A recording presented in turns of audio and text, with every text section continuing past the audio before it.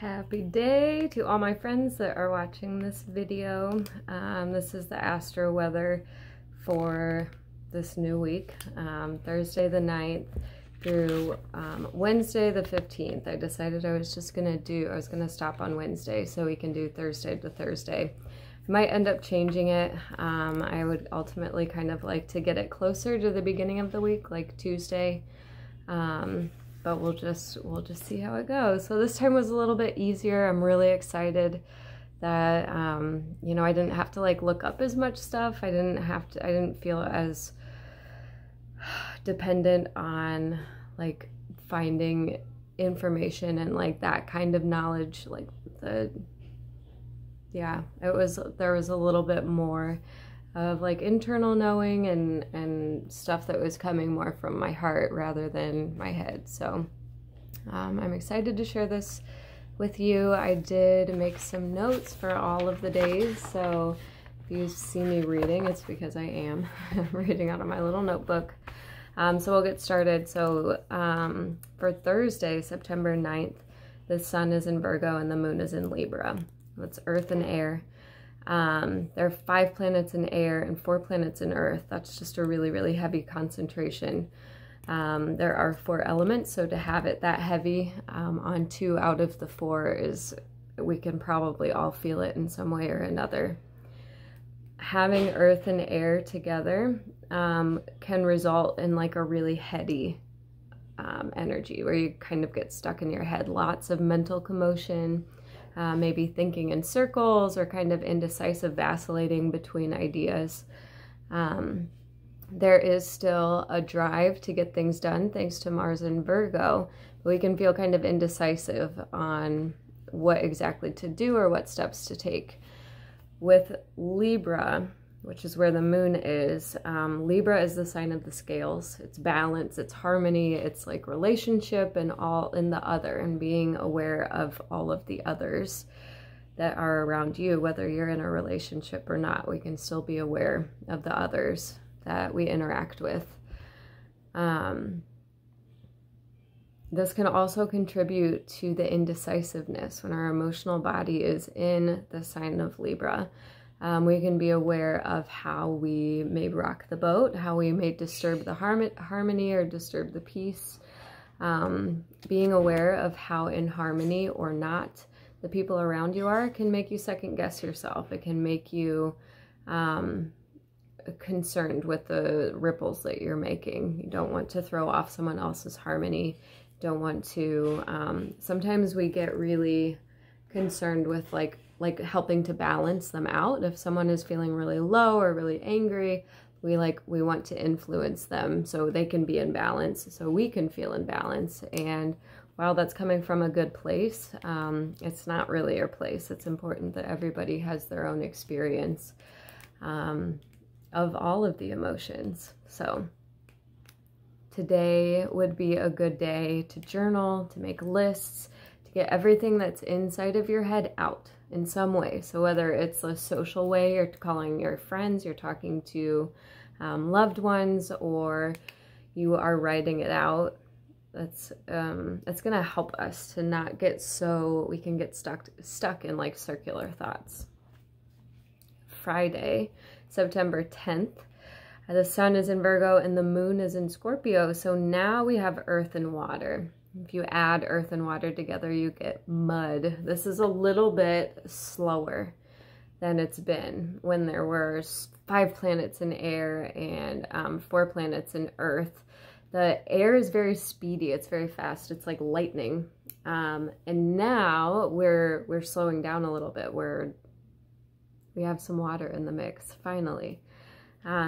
Less speedy because the moon moved into an intense water sign. We may feel more slowed down. We haven't had a muddy placement like this in a while. Emotions can be much more intense. Scorpio is the sign of depth and intensity and rebirth and death and some of the things that make us uncomfortable to think about. So there's a great deal of depth that is touching our emotional body. We can feel extremely happy, extremely sad. It's like It's like you're filling into all of the spaces of your emotional spectrum with Scorpio. There can be a pull to mix things up, to like stir up a little bit of drama so we can feel that intense emotional experience. And feel called to stir up emotional excitement, whether it's within ourselves or if it is involving other people. The moon is opposite of Uranus right now. So your feelings and your reactions control the direction you move in your life. So this muddy placement, the slow with earth and water, slowing things down a little bit, is more conducive to pausing before you react. So use the slowness that is around you, that kind of energetic mud that we're in right now, to act in a deliberate manner rather than just riding those Scorpio intense emotions out. We can get, it's almost like emotionally impulsive, or like, well, we may lash out, or we may we feel something that's so extreme and then we move right away to do something about it, whether it's like using a mean voice or saying something maybe we wouldn't say if we weren't feeling so intensely. So use the muddiness, use the earth and the water energy that we have right now to help you slow down a little bit and like choose how you react rather than impulsively reacting. Use the slowness that comes from earth and water to act in a deliberate manner rather than being so reactive or emotional that you lash out or behave in a destructive way. Uranus can make us feel a little bit erratic in our emotional nature. So there is that. We have that already, the tendency towards erratic energy mixed in with the intense energy of Scorpio moon. We can get ourselves into some trouble there. So lean into the mud, lean into the slowness with the earth and water. Saturday, September 11th, the moon is still in Scorpio, the sun is still in Virgo. This is a really good day to do something to connect with your intuitive side. We did the feeling thing on Friday, and we're gonna do like the dreamy intuition thing on Saturday. Neptune is trining the emotional body, so that just, it's giving us an intuitive, dreamy quality. Whenever we see a trine, it just indicates that there's like an effortless connection, an effortless skill or effortless talent. It's kind of like having a phone call that doesn't drop there. It's like perfect cell signal. So the mystic, the Neptune, the dreamer is trining with the moon. So it's in harmony with our emotional body. So hopefully some of that intense Scorpionic energy in our emotional body is a little bit behind us, and we can relax and soften, get dreamy, meditate, maybe take a bath, daydream, play with your pendulum or your tarot cards, see what kinds of, how you can connect with your intuition. Let your rational side take a rest for the day, to allow your creative, intuitive abilities to flourish or develop. That can feel so counterproductive. But we know from Virgo that being is just as important as doing. Venus also moves into Scorpio today. So this is intensifying our attraction to the Scorpionic themes, which are its intuition, its intensity, its depth, its death and rebirth, its creation. It's some of those things that can be a little bit uncomfortable to talk about or think about. Death and dying is, in our culture, it's not something that we talk about very much. That brings up a lot of fear in people. So some of those darker, more hidden aspects of who we are as people, we're going to feel more attracted to, or going to feel maybe more courage to like dive into and have some of these conversations and think about some of these things.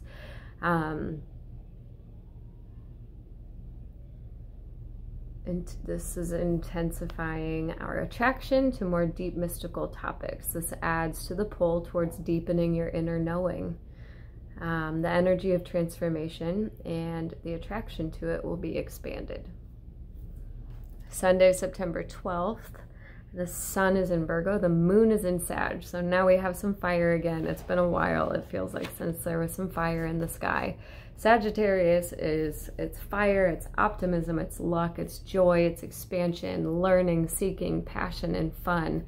It's a pleasant place for our emotional body to be. The moon, let's see, with this moon, our ego is opposite Neptune. So today, the sun is opposite of where Neptune is. And we talked about Neptune a little bit ago. It's mystical.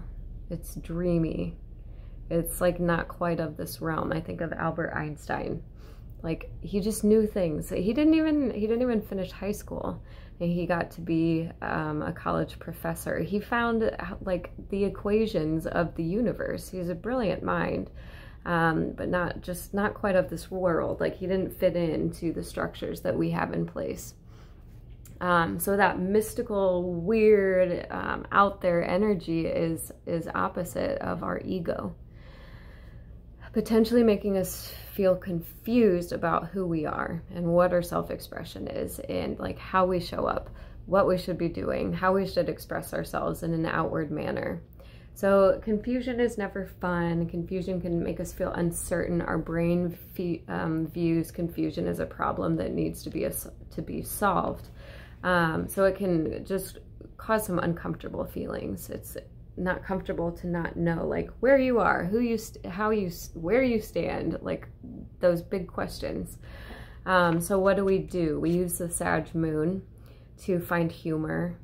We find the Sag moon to help us laugh and to feel optimistic and lucky. We don't need to put so much pressure on ourselves to identify who we are right now, because I kind of think that we're always in flux. Like, I just think that's how everything works. The moon is in flux, the tides are in flux, the seasons are in flux, our bodies are in flux, our cells are in flux. I don't think that we're exempt from that pattern.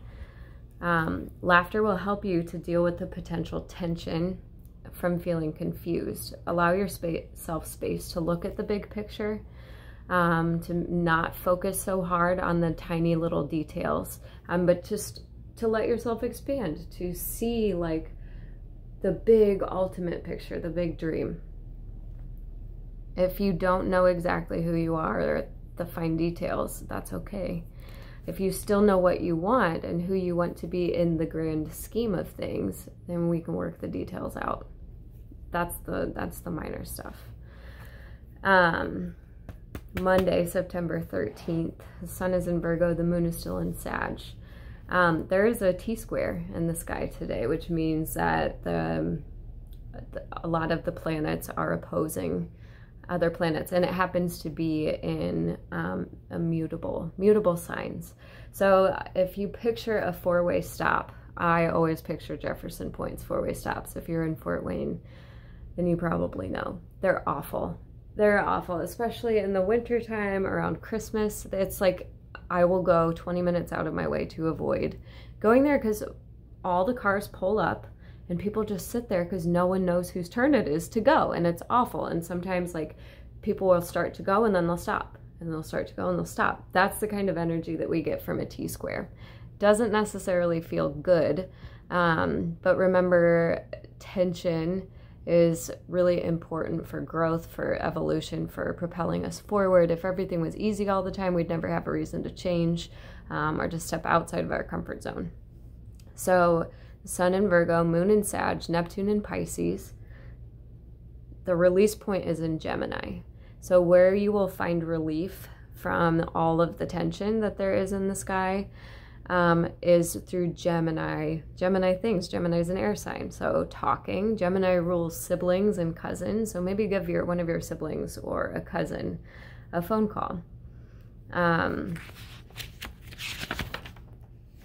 Recognize that you may be feeling tense. Recognize that you may be feeling disharmonious, that you may be picking up on this energy, and then it might not feel good. Give it a name. Say it out loud. I feel tension. Just giving the discomfort a name or a label can be helpful. Words, that's a Gemini thing. releasing in Gemini. Gemini things will provide relief for you. Talk to your siblings or cousins, take a short trip, even if it's just to the other side of town. Listen to music, read a book, read a magazine, dive into a hobby that you've been ignoring. All of these kind of Gemini traits, activities are going to help you to deal with that tension so it's not so consuming. Tuesday, September 14th, the sun is in Virgo, the moon is in Capricorn.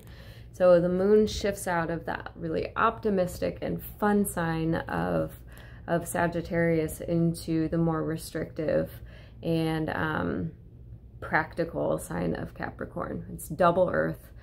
There's a lot of practicality. There's a lot of room to do the earthly things. Look at your bank account, check the mail, maybe put the mail in the organizational spots where it belongs. Time to think about some of those big picture things that we thought of with the Sagittarius moon, and begin to create a little bit of structure. Create some systems or some stepping stones for really moving in that direction. Even if we don't have all of the finer details worked out, we can start to see like maybe one step at a time is all that you see, and that's perfect. The confusion from Neptune, still opposite of the sun, is still influencing our self-expression. Our outer expression is still there. It's okay.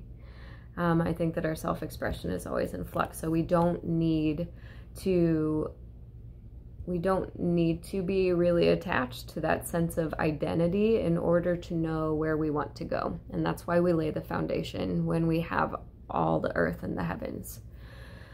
Wednesday, September 15th, the sun is in Virgo, the moon is still in Capricorn.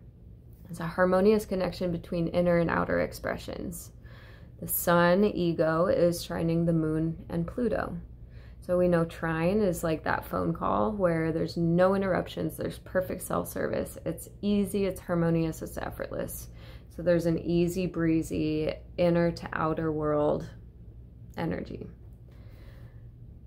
The planets of ego, emotions, drive, and transformation all interact in an easy, effortless, harmonious way. This is a really good day to move passionately in the direction of your dreams. Your ego is supportive of your inner world. Your inner world is supportive of your ego. Your emotions, your ego are all supportive of creation and creative destruction. Things sometimes have to die in order for new things to be born. This is a good time to let that happen. It can be scary, it can be uncomfortable, but right now all of the energy around you it's very conducive to allowing new to happen. All of this harmony is blessed by practical energy. You'll know what steps to take. I can't believe I just said slash. You'll know what steps to take or how to structure, how to organize efforts to transform the old into new. Say goodbye to the parts of yourself that are no longer in alignment with who you want to be. And we don't even need to know who we are right now to know who we want to be, who we're striving for, what aligns with that big picture goal that we're working towards.